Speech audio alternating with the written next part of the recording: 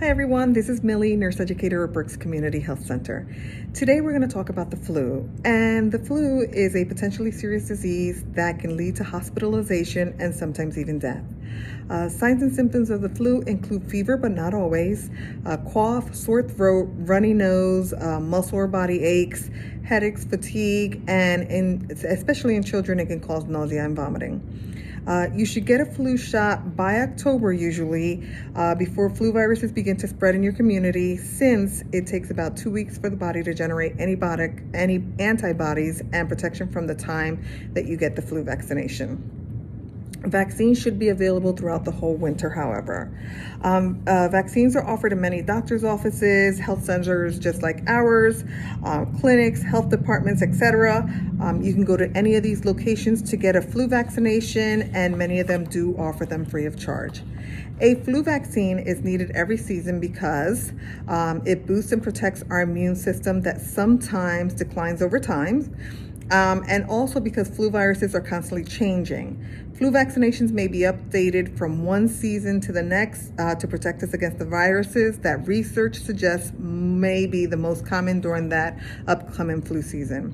Yes, it is possible to get sick with the flu even after being vaccinated, because you may have been exposed to the flu prior to getting vaccinated or immediately after being vaccinated and developing your antibodies.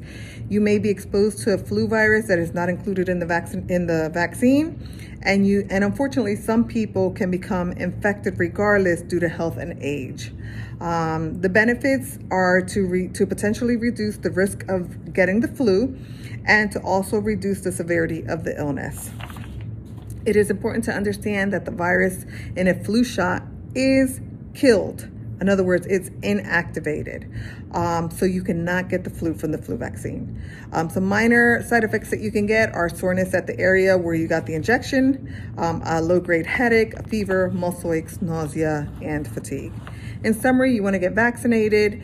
You want to prevent it by covering your mouth and nose when you sneeze or cough with a tissue, discarding the tissue immediately, and also washing your hands immediately after. You want to wash your hands often throughout the day by using soap and water, but if you don't have soap and water available, you can use a hand sanitizer that contains 60% alcohol or above. You want to clean surfaces and disinfect them on the objects that may contain germs, and you want to stay home until you feel better so you do not spread the illness. You also want to treat it with rest and or antivirals. If you have flu symptoms and are in a high risk group, you want to contact your provider and see if he will prescribe you some antivirals. Antivirals are medications that prevent or that help with the flu. That treat the flu. They are not antibiotics, and antibiotics are not for treating the flu virus.